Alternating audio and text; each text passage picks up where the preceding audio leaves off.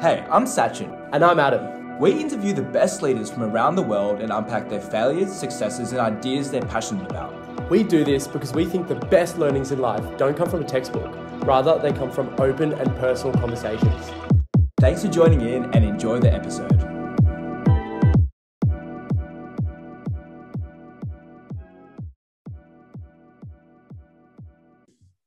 Hello and welcome to the Sachin and Adam show. Today we've got a really great guest who's called Moses Lowe. He's a fintech entrepreneur, someone who grew up in Australia and then went to Y Combinator in the States and has been running his own fintech company for 5 years.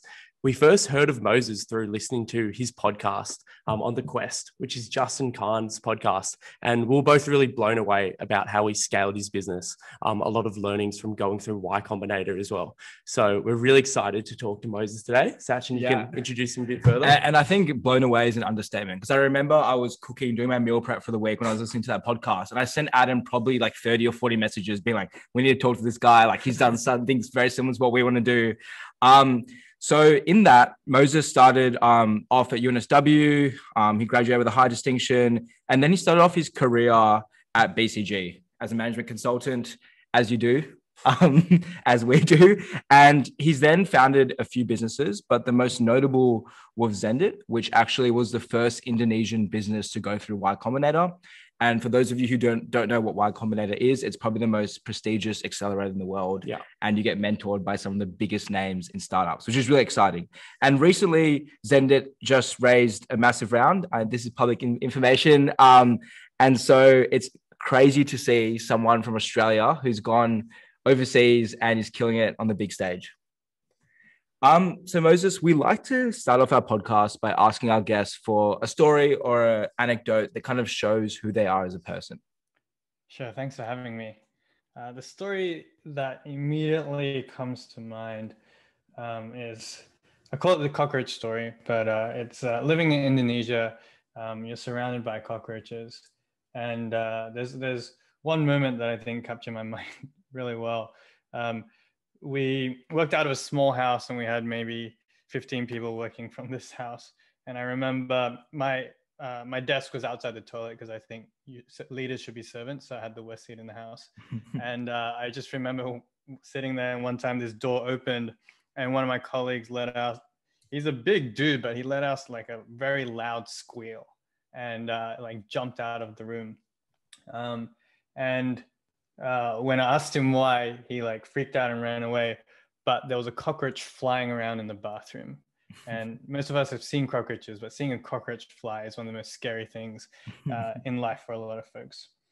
But I think I really embraced that story in that time because one of our really important mentors in my life, Justin Khan, who made Twitch, which sold to Amazon for $1 billion, he had given me the advice to be a cockroach, survive, and do whatever it takes to survive. And eventually, if you survive, you might make it. And so we've really taken that animal to heart in terms of how we operate. And I love the cockroach because it's rumored to survive nuclear disasters. It will freak out objects and animals much bigger than itself. It will make a mess of everything, but it's actually a quite functional little creature. So we really appreciate what it stands for. And we talk about internally the cockroach mentality. I never thought it'd be a compliment to be a cockroach, but here you go. Now, Moses, you've done some really incredible things in your life, obviously going through Y Combinator and starting Xendit. And I want to know how someone born in Canberra went from living there, growing up in Australia, to really the heights of the startup world. So could you paint a bit of a picture of how your life sort of went from the beginning to Y Combinator?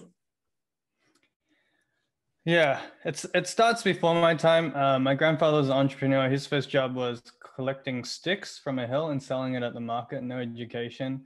And then he sent 9 kids to universities overseas. This is in Malaysia. My father went to uni in Australia. I grew up in a few different places, Malaysia, Australia, and Canberra. But one of the most fortunate things I think started when I was 13, and my teacher made us play these weird games. One of the games was a life game, and we were put into, we had jobs that we got based on a maths test that we took. So me and my friend were the doctors in the village. We then realized we were a monopoly. So we charged really high prices because every X period in this game, you had to go see the doctor. Then we were making tons of money from being a monopoly. So we then bought our friend's electronics business. And there's only 2 of every kind of business in this village. And so we then dropped all the prices in the electronics store and made our other friend bankrupt because we were making money from being doctors. And now we had 2 monopolies. And so it was that parent-teacher interview where my teacher told my parents, he's a grade 6, said maybe he wants to do business. And so I've had my mindset of entrepreneurship ever since. I think I was lucky to understand my calling early on. Then I discovered the capital reserve system, which I thought was the coolest thing, that banks are private institutions allowed to print money. I thought that was really fascinating. So I said to myself, I want to own a bank one day. So I did finance and information systems at uni because that's the closest thing I could find. I knew tech would be the answer. I just didn't know how. And in Australia, there's not a ton of fintech, at least in the early 2000s when I was going through. I was lucky that at UNSW, the same scholarship program that I went through, the Atlassian guys were a few years ahead. So the first time I heard of a startup was Atlassian. Before it was Atlassian, it was just a couple of guys writing code and selling software instead of in boxes, which at the time was normal. They wanted to do this subscription as a service thing, which was unheard of. So I was very lucky to kind of be riding their coattails. And then, in Australia, there's not great places to do startups. I needed to learn how to run businesses, and I needed to kind of get over myself, the kind of Southeast Asian inability to speak to authority or be able to have confidence to speak to people much older than myself. So BCG was a great kind of way to learn to think. So went into consulting, but very clear I needed to get to the Valley because that's where big ideas are done. That's where big money is raised. Australia is too small a place, and some cultural things I think make it hard to do startups in Australia. But I decided to come to the States and learned what I needed to learn. Then I wanted to go back to markets that no one else cares about. I'm all about this kind of playing the game rather than being careful about learning the rules of the game and then learning to play the game, but not as other people do. So, in most startup world, people that come to the Valley don't want to leave. But in my sense, it was, hey, big fish, small pond. If I go back to Southeast Asia, you have the fastest growing markets on earth where most people can't compete unless you're from the region. And so we were from the region. I look like this. I speak enough to get Silicon Valley investors. And so there was this really unique place to play. And so I wanted to be back in Southeast Asia. So that's why we started. So that's the short version. And Moses, before we dive into that kind of comparison between Australia and Silicon Valley and its different mindsets, I'd love to ask I'd love to bring it back a little bit. You said you wanted to start a bank. Now, what do you think that motivation was to start a bank and to, create businesses in the world? The motivation to start a bank, at least when I was a teenager, was really selfish. It was just the ability to print money as a private institution. I just found money just such an interesting concept because we all agree that this thing exists. We assign value to a piece of paper or plastic if we're in Australia. But it's really, we all have the common belief that it exists. Otherwise, it has no value. And there's been plenty of times in history where that belief no longer exists and then money gets inflated away. So I just found the concept of money so interesting. And then typically it's the commission of central banks to print money. But then if you're a private bank, you have this magical ability to kind of come up with more money, whether it's through leverage on trading or other things, which isn't quite a perfect analogy, but at least when I was a teenager, it was just this fascination that these private individuals had so much ability to print things, whereas most people work per hour. So it's like the highest leverage things you can do in the world is, time is very constrained, but if you can print money or you can use leverage, you have this ability to kind of create unlimited resources. So that to me, that fascinated me about money and how the world works. And I've also read that you can comfortably live on $23,000 a year. So it seems like there's some conflicting ideas there. Well, it was advice by one of my other mentors who said, this is Justin Kahn as well, keep your personal burn low because then you have a lot more options in life. So growing up I didn't always grow up with this life. When we were in Malaysia, we were on much thinner budgets. And so I think having those kinds of parents taught you to live on less. And actually you can be really happy in life on like 23 grand a year, which is what we spent in the first couple of years of doing Xendit. So I lived with my co-founders, with my wife, she's a very gracious person to do that. She'll never do it again. But to be able to kind of save the costs and eat ramen and do everything you got to do when you start a startup. Very frugal life. It's good for the entrepreneurs. So something you said before, Moses, was that you entered consulting because you wanted to learn how to think. Could you just unpack this sort of process of your decision making at the time? So you just left university and you went straight into BCG. What were the sort of factors that contributed to you really wanting to go into consulting? And potentially, why didn't you want to go into entrepreneurship straight away or other industries? What was it about management consulting? Yeah, I think one part of the framework was this, like the choices for me was entrepreneurship, banking or consulting. Entrepreneurship I wanted to do, but I realized that the largest scale entrepreneurs start from the Valley on average. There's big entrepreneurs from everywhere, but in terms of like greatest creation of wealth in human history in the last like 50 years, China might be changing that now, but at least for those of us in the Western world, then Valley was where it was to be. So I wanted to get there. But I didn't think I had the skills at the time. I wasn't computer science. I didn't have an idea that I was really passionate about. So entrepreneurship, and probably I was also scared, if I'm honest. So I didn't think entrepreneurship was right. Between banking and consulting, my sister's a banker, so I gotta be careful what I say, but I just thought consulting was a better way to understand how businesses think. I cared less about transactions and making tons of money from day one and working myself to death, but I cared more about like, how do people think? How do people structure thoughts, and how do CEOs think? And I thought consulting would give me that view better. I think I was right. I've never done banking, so I don't know, but I think it worked out. And and then I think consulting gave me three things, classic consulting answer. But one was like how to think, like the judicious nature of how people assess slides. It's kind of annoying and sometimes pointless when you're making appendix slide, but the way you structure thoughts, I think, is really interesting, and PowerPoints taught me to do that. The second was learning that everyone that's really smart and I respect is still human. Seeing really smart people make mistakes and CEOs and C-suite not know what to do, even though I really respected them. I think being able to give them the chance to speak in a boardroom, that was really something cool, and gaining some confidence in that. And then the third, I realized I was really bad at politics. I was just really, really bad at being promoted very quickly in consulting because I'm just really bad at politics. Well, it only took you 2 years, it says on your LinkedIn. Not too bad.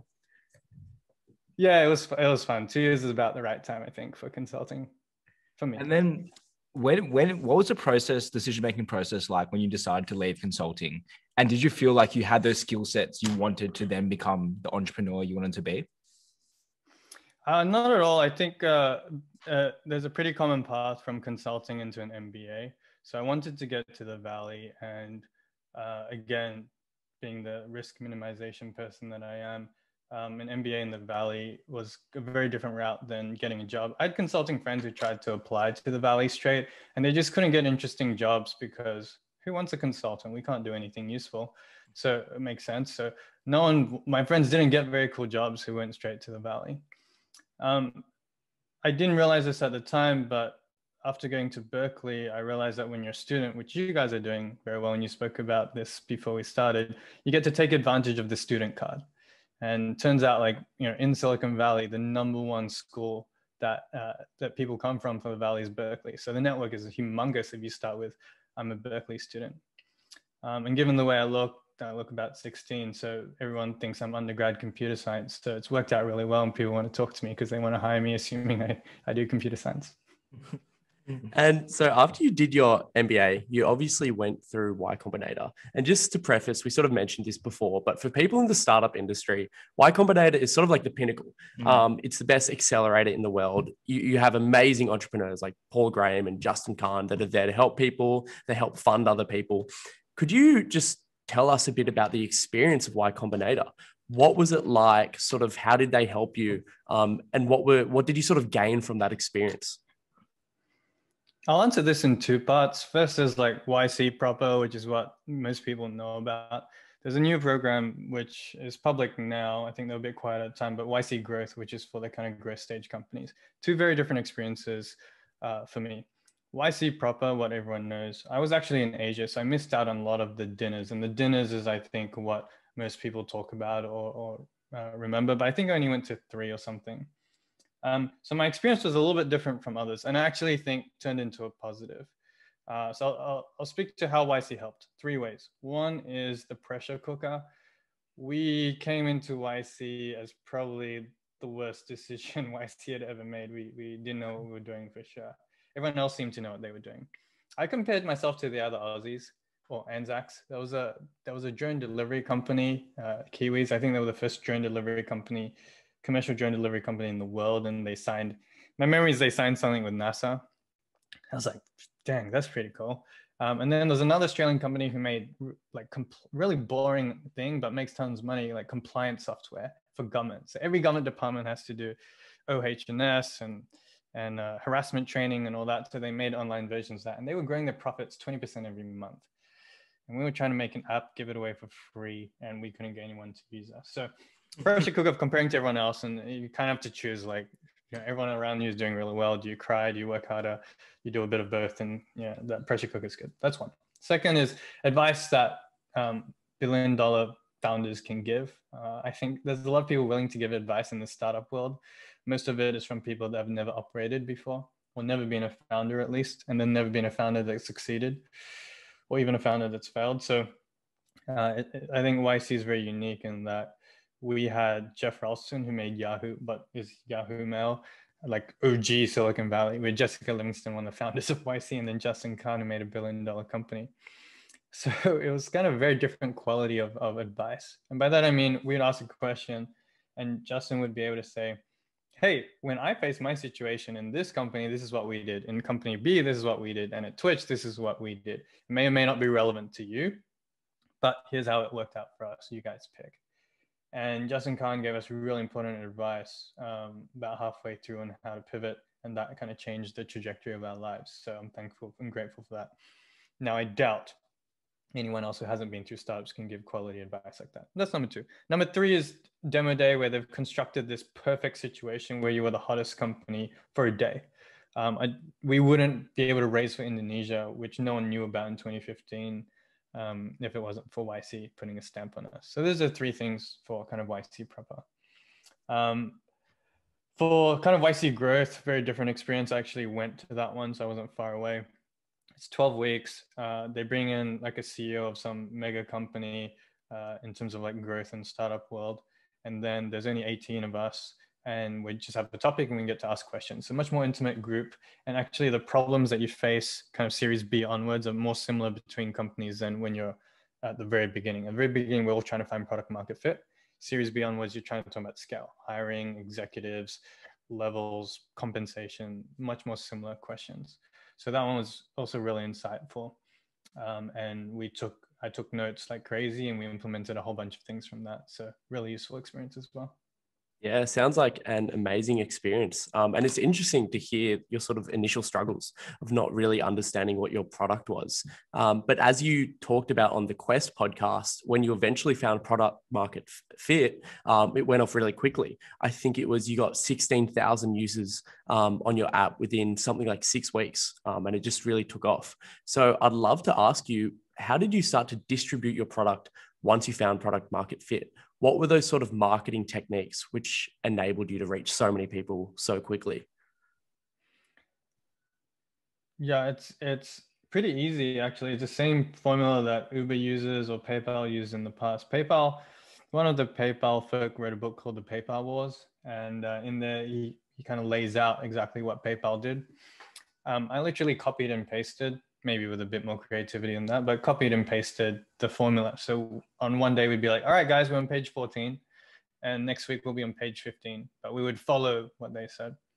And it's actually pretty simple. You give away money for free. And I think like lots of startups pretend that they do something more complicated, but most consumer startups that grow really quickly, or at least FinTech, give away money for free. And you can do that in smart ways and silly ways, of course, but like Venmo did it. PayPal spent 200 million in 2 years or something. And you can drive really nice viral effects by getting people to refer their friends and incentivizing the behaviors, with the hope being that when you incentivize it enough, you create enough kind of behavioral change, so they'll keep using your application. So it's worked in lots of situations, which is why people do it. But it's definitely not rocket science. Very different from B2B, where you have to have kind of positive unit economics from day one, and it's a much more like sales and account management game. Consumer was dump money. So if we're just try and sort of break down that process a little bit, it sounds like you create like a really good product initially, then you create a sort of added layer, which is the incentive, giving money, and then you sort of keep on doing that until it becomes really viral, and eventually you can start to monetize your consumers after a while. Yeah, I think that's the playbook that so many consumer startups have done. And I think I think for our Aussie audience, probably a similar story is Beam It, how initially you'd have that $5 fee. And I think they did create stickiness, and a lot of people use that for splitting bills or payments now. Moses, a question that I think we're both itching to ask is the differences between Australia and Silicon Valley. Now, you seem to allude to the fact that it's a lot easier to make it at Silicon Valley, and you're surrounded by these amazing minds and amazing people. But I think recently in Australia, we've seen a movement towards people thinking, okay, we may be able to actually make it in Australia. We have the big VCs like Blackbird and Airtree becoming more prominent. And there is a sense of there being more of an entrepreneurial ecosystem now than there was a few years ago. I'm going to ask this in a selfish way, but if you were like an ambitious, young, early 20s person, would you stay in Australia or would you move to the Valley? I'll caveat this with I'm not in Australia right now, and I have no idea. I know the Airtree guys because I worked with them at BCG, and one was at Excel, one of our investors. So I believe that things are pretty different based on what I'm hearing now than before. But given the same situation, just given my experience, I'd have to say still Silicon Valley. The main reason being there's a network effect that comes from having the most capital in the world. Again, I'm not sure about China's latest stats, but let's say for us as Aussies, most capital in the world, also with some of the highest talent in the world. And you have this critical mass of ideas flowing all the time with the talent to make it happen. And I think that's really rare. And that's a big part of why I think, and this has been argued in books and the such, Silicon Valley's done so well. So when you have the network effect, kind of like YC, yeah, there's going to be a YCS thing in Australia for sure, too, if it doesn't exist already. But YC attracts the best investors and the best startups, and that's a real network effect. And the Valley has that location-wise. And maybe it's not for everyone. All these lessons are now open sourced, and YC's startup school is all on YouTube. But for me at the time, really putting on the right paradigms on my head was something I learned when I got here. The easiest example I have is like having access to these founders who made billion-dollar companies, and I have two that made billion-dollar companies, and then VCs who I respect and mentored me, who've invested in some of the biggest names in tech, in OG and now too. Just totally changed my mind. I'll give a quick example. Rob Chandra, who was Forbes Midas list 5 times, which just means Midas list is like the most successful VCs who's on that list 5 times over his career. Also one of the most genuine, nice guys. But I went to him, he was kind of an adjunct professor at Berkeley. And I went to him with my ideas in an office hours. And I said, here's my ideas, I got 10 of them. And he stopped me 5 minutes. This is the way I remember it. He's much nicer than this, but this is the way I remember it. He said, Moses, don't talk to me anymore. I was like, oh, dang, I've screwed up. Don't talk to me anymore unless your idea is worth $1 billion. And at first I was like, oh shit, I've really screwed up here. But then I walked away and realized, that's kind of cool. He thought that I was going to come in and talk about $1 billion ideas. And no one has ever expected me to turn up $1 billion ideas. Not my mom, not my dad, not BCG, not my wife, not anyone, not me. And so he was the first person that actually believed I'd come with $1 billion ideas. And that changed everything, because I was like, oh, maybe I can come up with $1 billion ideas. And that's just one example. And that was 2 years of, I'd say, paradigm shifts whilst I was in Silicon Valley, learning how people think and why people think the way they do, which changed how I think about the world. And it's hard to find that. At least for me, it was hard to find that in 2010-ish in Australia. Maybe now it's different. I think that story is like such a good way to epitomize the culture of Silicon Valley and sort of American in general. Just having sort of people that believe in you enough that they think you're going to start $1 billion company. And I think that's something that me and Sachin feel previously. We don't have enough of that attitude in Australia, but I think it's definitely starting to change. Yeah, I think there's always that age-old metaphor of tall poppy syndrome in Australia. And I was just thinking about, with that, we're sitting at Sydney Uni right now. I don't think any professor would ever ask a student No way. for $1 billion idea. And the differences between Australia and Silicon Valley, they've been talked about a lot. But is there anything that you've noticed in particular tactically that's different between the scenes in Australia and Silicon Valley? Like, you pointed to the differences in capital and the network effects, but is there anything else that you can think of that you think is more advantageous in Silicon Valley? Yeah, I think the two most important are the people and the money, because everything kind of flows from that, lots of implications. I'll turn it the other way for half a second and say I'm extremely proud to be Australian. And I think we have attributes that make us really good entrepreneurs. I don't know what I've said about this in other domains, but we are known for being lazy, which I think actually makes us really good entrepreneurs, because we don't like to build things that take time, and we don't like to have to do things we don't have to do.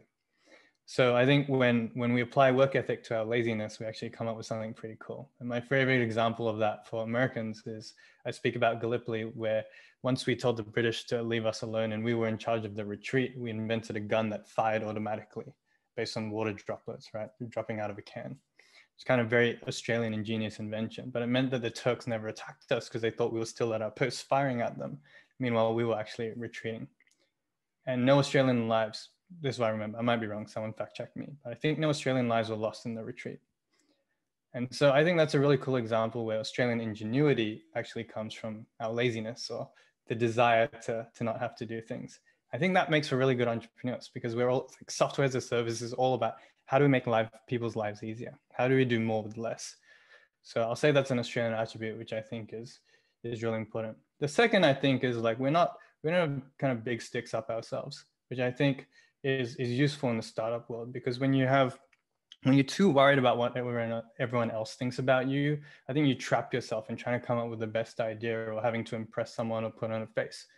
But when I hang out with the other Aussies in Silicon Valley, we joke about how much we fail or how much our product sucks. It's like a very different world than hanging out with Americans who always have the face and the facade on. And I think when you're honest with yourself, you can lie to yourself. I think when you're too American, maybe you lie to yourself too much and you end up with a Theranos or WeWork where you actually believe you're God.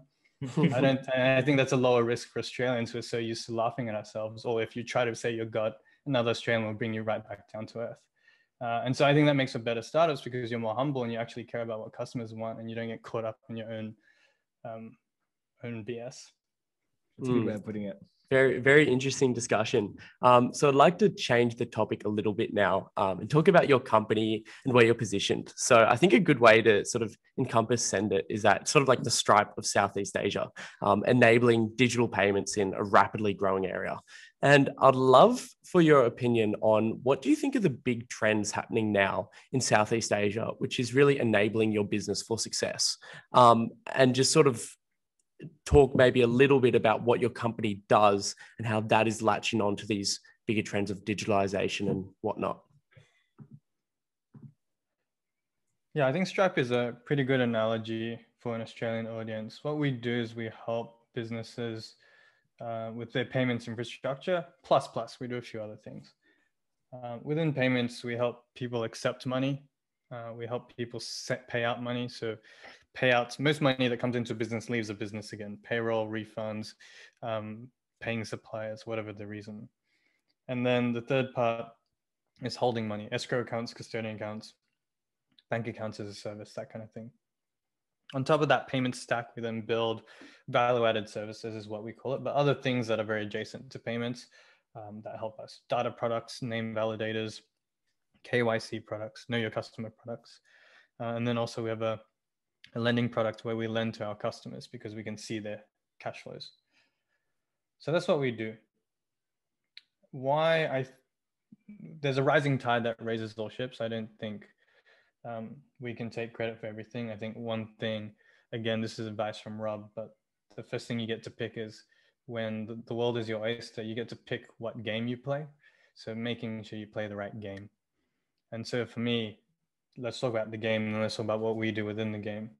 But the game is within Southeast Asia, you have the fourth largest country on earth, Australia's neighbor in Indonesia.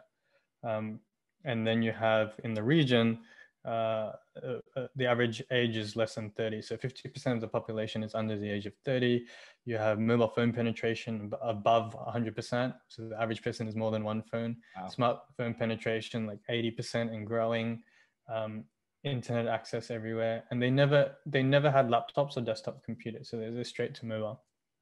So you have extremely young. Oh, you also have the most social cities in the world. I think like the most DAUs for like Twitter and Facebook, and probably Instagram and WhatsApp. So you have a young, massive population with access to technology, but infrastructure that's extremely poor. And so when you notice in other countries, even without those massive populations, you see e-commerce start, then you see infrastructure businesses, then you see fintech, then you can see the kind of life cycle of what goes through. And so in Southeast Asia, sorry, Moses, I'm going to quickly interrupt you, but if you could quickly dive into more about what the state of payments in Indonesia was like and what opportunity you saw, aside from the macro. Yeah. So then when we went to Indonesia, we looked in and we talked to, we tried to build this Venmo style thing first, this kind of peer-to-peer transfers of cash. And we had to integrate with a payments company, and there wasn't anyone like Stripe. And we spoke and looked at the APIs of other payments companies, and none of it was good enough. So we built it ourselves. And so on the pay-ins, for example, you had to speak to the banks individually to be able to get the pay-ins. There was no ability to like integrate with one API and get them all. On the payouts, nothing existed. So we had to build that machine ourselves. So the state of payments was, it's really, really hard to get paid as a digital business. There's no single API for accepting payments. There's no APIs at all for sending money, let alone like doing things at scale or the other features you need on top if you're running a tech company. And so we had built all this infrastructure ourselves. And I remember one Easter, a couple of friends and I were having lunch, and they said, how do you move money so quickly? How do you get money like across instantly? And I described, we had to build this. This is how we did X, Y, Z. And they said, hey, if you can give that to us, we'll pay for you. Now we'll pay for it on Monday. And so that was a pivot weekend over Easter weekend where we pivoted and built an API for dispersing money on Monday. Wow. We lost the customer. It was a pretty bad API. But we managed to get other customers and improve our APIs since. So that was the opportunity we saw. There was no payments infrastructure, and so we had to build it. But infrastructure is also, when we think about pivoting, there was a few different options for fintech companies we wanted to pivot into. But we thought infrastructure play was nice because one, we could actually help the region build things that the region has never seen before. And two, all this macro drives infrastructure businesses up. We don't know exactly what's going to win, but if we serve enough players, we'll get a piece of the pie. And after talking about that, I'd love to hear your thoughts about the future of payments as well. So we see this sort of rising tide of mobile phone instant payments usage in Indonesia. What's next for that region and also just for the world, in your opinion? I'm sure we'll sort of start to talk about crypto a bit here. The world, I won't dare to opine because I don't think I know enough. But at least for our region, I think what I can say is I think cash will still play a big part. When we look at the demographics and how hard it is to change behavior, I think cash will be here for at least, I don't know, let's call it 10 years. And then I think the e-wallets, we see some usage, but I don't think we see like organic usage in a big way yet. It's still very incentivized. I mean, you keep giving people money, they'll use whatever you want. They'll download whatever app you want and you give them money. So that's still the state of kind of e-wallets. But we are seeing businesses go online. So we will see, I think, cash move into digital cash in some form, whether that bank transfer, e-wallets, or just straight into the merchant. I think we will see more digitization. maybe that's a boring answer because I think it's obvious. We just cash will move online. It won't be all of it, will be some of it. And when you've got $1 trillion economy and the fourth largest country on earth, there's a big opportunity. And then when you think about the region, there's even more opportunity. So that's what I see for payments.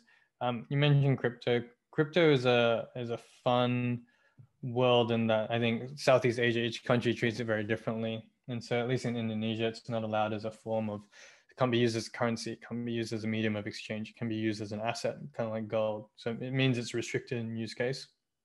And I think other countries in the region treat it differently. So we haven't seen demand for accepting payments via crypto. We can't for Indonesia at all, but I mean, even for other markets. I think when we do, we'll accept it. We actually started Xendit at a Bitcoin hackathon, Andreessen Horowitz Bitcoin hackathon between Berkeley and Stanford. And as kind of the underdog Berkeley kids, we were proud to win that. So there's kind of this old school Bitcoin in our blood in that sense, but we haven't touched it for a long time. But yeah, we're bullish as a group on crypto, and my co-founder worked at Ripple for a while. So we're bullish that there's something there. Yeah. I think this decentralization theme is something that we've been hearing over and over again from our guests and people we've talked to. And it's good to hear that you're in a more kind of contemporary payment space right now, but you're open to all the new innovation. Like that's really interesting to hear. More rational. I think there's one last question that I'm really dying to ask you before we get into our quick fire rounds. And you mentioned before that you're not technical. You don't know coding and you didn't study computer science. So how have you dealt with building up a company, which is really quite technical in the sense that you're building API and payment sort of gateways for other companies? Gotten technical. So actually, I wouldn't say I'm a dev, but I built our website and taught myself to code, which I think is the minimum, what I think should be the minimum for a business person looking to build a tech company. It's helped in lots of ways. It helps to understand why devs think the way they do, and or just not be beating around the bush, and be able to have conversations with people and understand. So I think we've just had to become technical. Yeah. So I'm definitely not a dev, but I can have some conversations. I don't know if our devs would agree with that, but enough to have done something myself so that I learn how it works a little bit. And then, we sell this stuff day in, day out. We look at architecture diagrams all day. So we're now used to it. Yeah. And did you learn to code as you started thinking about the idea of Xendit, or was this before, potentially while you're doing your MBA? It was while I was doing it was kind of at the same time because we were launching Xendit whilst I was at school, and the other two co-founders don't like the front end, they want the back end. So someone had to make the website, and I like PowerPoint slides and pretty things. So I figured, hey, I'll just whip this up. And it's not rocket science, so anything can be learned. So I just decided, why not get on it? And so it took a couple of weeks, but we got there, we built something. Awesome. And Moses, love to ask what's next for you. So Xendit's valued at least $100 million now. You're rapidly moving around Indonesia. What's next, and what does kind of success look like for you in the next 10 to 20 years of your career? 10 to 20 years. That's a longer time frame than I normally get given. 10 to 20 years, here's what I see. One, I think of us as a digital infrastructure business. When you look at developed economies around the world, you see that there's lots of digital infrastructure that must exist. Things like cloud, email, CRM, payments, credit risk, data, lots of things. Some infrastructure, global players win. Gmail, I don't see why a local player will win Gmail or cloud. But some things local players will win. Payments, tax, invoice, AR, AP, credit risk.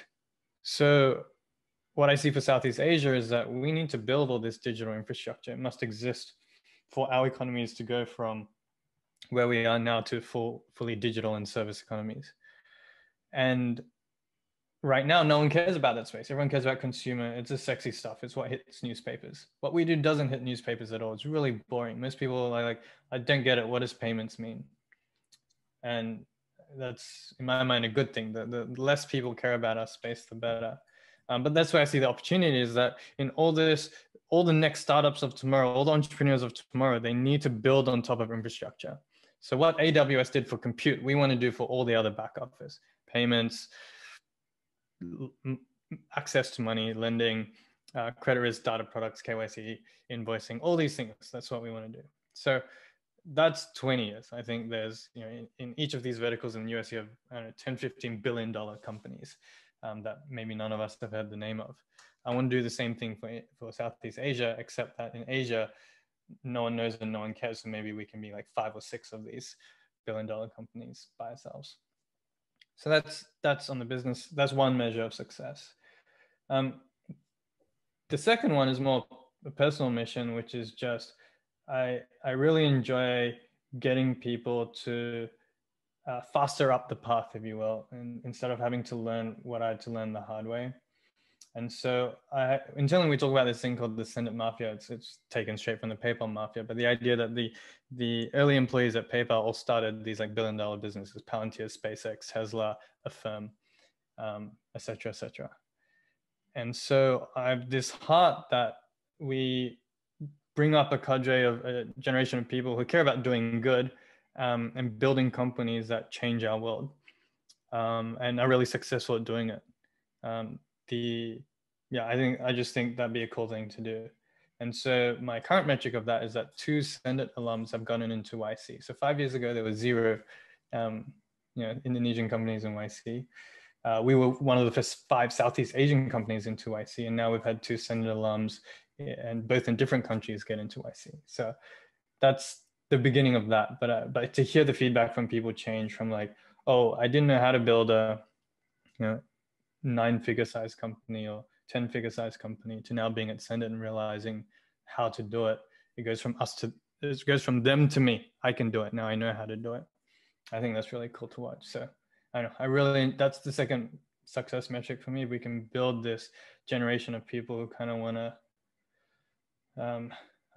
This is a podcast. I can't say the word exactly want to say, but kind of screw up the world for good is what I want to get to. And I think our generation is a lot more altruistic, and well, at least we pretend to be more altruistic than those in the past. I think we can rewrite the rules.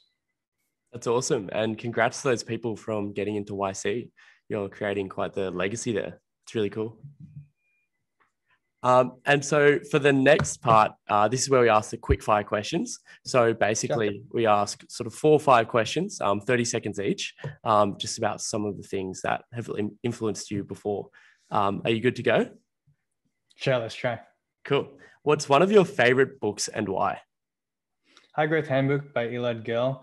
It is for companies who are in the growth stage.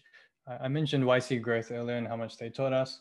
High Growth Handbook is YC growth already codified. So I thought that this was all private information that wasn't in the public domain. I found this book by Stripe Publishing, and it blew my mind. So this is what I make all the managers that report to me read. I can definitely recommend that book. It's awesome. What's one of your favorite podcasts and why? This is maybe too cliche an answer, but Masters of Scale by Reid, Hoffman. We get that answer a lot. Yeah. Really good podcast though. Yeah, it's a great podcast. I think there's probably a few episodes that I've listened to over and over again, and in different times taken away different things. So yeah. Next question. Who's an inspirational figure to you that you've never met before? I'll say Martin Luther King. Earlier on in life, I did public speaking as a nerdy, competitive thing, and I quoted him a lot. I found him an amazing orator, definitely not like the same style I would have, and maybe a cliche answer too, but I just think his kind of rhyme and rhythm and the way he speaks and his ability to motivate and the character in which he conducted himself is something I really admire. I'm recency biased here because I just bought like the little golden book version of Martin Luther King for my son and was reading that to him today. Awesome. Last question. What's one of your favorite hobbies outside of work? And it can't be reading. And it can't be killing cockroaches. I was going to say. I really enjoy manual labor. if I try to relax and just sit on the beach, I think about work. So the only way to like truly relax is like to get a workout by like sweating and then learning a new skill. And I have this goal to not just be like this city kid who can't do anything. So during COVID, this garage I'm sitting in used to just be wood and siding, and it's now a finished garage. So I put in insulation, the electricity, the HVAC, the roof, the ceiling.